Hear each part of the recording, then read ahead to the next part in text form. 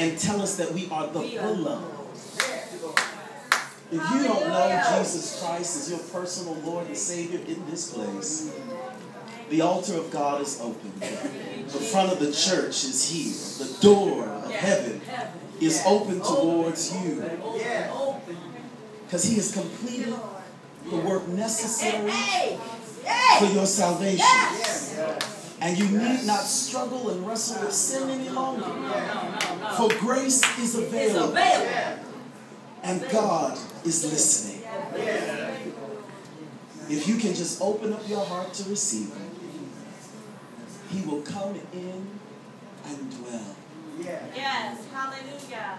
He's not into being a part-time lover. But He desires to live and inhabit. That's right. And every now and again, the only thing He needs is a praise. When you praise Him.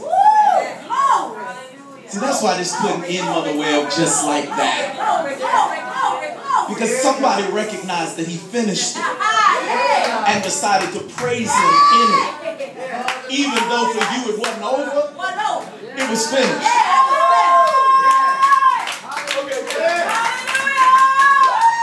She's already preached.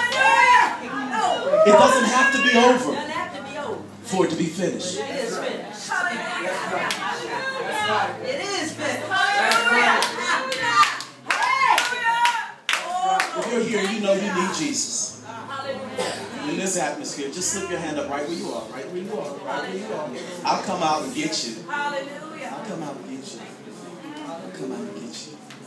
I'll come out and get you. If there's anybody who needs Jesus as your personal Lord and Savior, don't miss this moment. Don't miss this moment. He loves you too much. He didn't just simply wake you up, but He brought you this way. You don't have to go back the same way you came if you don't know Him. He's here for you. He came to 40 and 2 generations in order to let you know that there was nothing, there's not a problem that He can't fix. Thank you, God. Father, we thank you for an atmosphere where you decided to manifest your glory. We thank you for blessing us by showing yourself up in this little house on the pipe in an evening service with a bunch of crazy people who thought going to church was going to be an all right idea.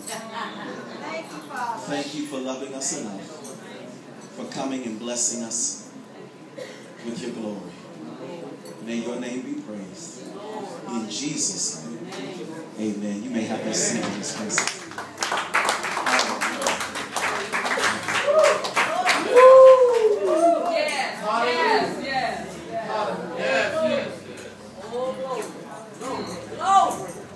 Now that my official pastoral business is done, can we talk? I don't get weeks off. I mean, you have been privileged and blessed to be called to the insane task of ministry. And you then in turn hear a call to start a ministry. You are doubly crazy. So one of the things that occurs is that I don't get many weekends off. And since I don't get the weekends off, what that means is that all week long there are twists and turns designed in order to prepare properly for the weekend. Not a complaint, for it is an honor and a joy. But this week I had off.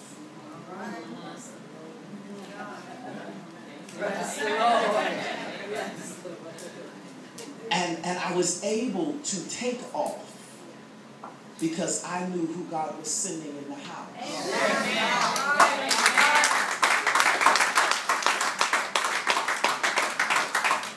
All day long we have been blessed. We have been tremendously blessed. And NVKLC, y'all know that I love y'all too much just to throw anything in front of you. I honor this responsibility that has been set before me well too high to just allow you to go out malnutrition. I don't want none of my folks looking like they need to eat. Like you need a sandwich. Like you're going to faint somewhere out there. Somebody had to take mercy and pity on you and do a private Bible study sometime during the week because you just looked like your spirit was about to faint. But I knew coming in this week, man, early this morning we were blessed to be able to be slow walked through the gospel by the professor. And if I had any sense, you know, most people would have put the rapid fire in the morning so that you could recover. But I knew through the Spirit of God that if you had gotten shot up like you just got shot up, you might not have been able to make it back. Right, so we had to soothe you in theologically this morning in order to kind of numb you. Only for you to die a polecat's death tonight. From a theologically sound message on Christ. Thanks, Lord. I got to tell you quite honestly, as I was sitting there, I guess for me, I just kept seeing Minnie Washington. Ain't it true? See, now, for many of y'all don't know her yet. But you've seen her. If you've seen Carmi, you've seen Minnie. And just so that you know, Minnie Washington is the mother. She keeps all of us together. And if you don't bring Jesus into the conversation, you might as well not talk. It is not the gospel, and she will shut you down. That's right. I'm just trying to let y'all know how I grew up, you see. Because this wonderful, blessed privilege that is ours, called New Vision Kingdom Life Center, as Carmi said, is a composite mixture of the old and the young. Yes, indeed. For none of us have a monopoly on what God is doing. But we do have a responsibility to do it His way. And I thank God that He could merge what He's done this day. Carmen, you blessed me so. Can you all put your hands together one more time for the blessing of God that is Carmen Washington.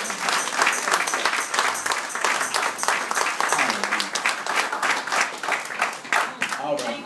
I just had to get that out personally. It is now the time of our worship encounter where we get the opportunity to worship corporately together through offering. It's offering time. It's offering time. Thank you, Jesus. Thank you, Jesus. Here at New Vision Kingdom Life Center, we give because the Bible says give and it will what? Come back to you in good measure, pressed down, shaken together, and running over. Shall men pour into your laps? With the measure that you use, it shall come back to you. So give with a cheerful heart. Because when you give cheerfully, know that God brings it back to you. It is a seed that we sow, not a debt that we owe. That's right. That's right. We can't pay God for what He's done. So that's not what offering is about. Anytime you sow a seed in the ground, it's always about a harvest that is to come. So you can't go back and fix nothing. That's what redemption was for. Amen. He already finished that. But you can sow in order to see what it is that God desires for us to achieve for His glory. So if you need a giving envelope, you'll let one of our ministry technicians know. They have the beautiful flowers on their shoulders. So in that way they can make sure they give you a giving envelope. So in that way Like you don't have to have your change just rattling around in the basket. Amen. Hallelujah. This is a silent offering. Some of the old saints know what that means. Yeah, that's right. That's right. This is an offering that can get wrinkled. That's right. That's right. Amen. Amen. And once you have your giving envelopes, once you have your offering prepared, we're going to go around the sanctuary. We have some good giving music. Let's get ready to give. All right.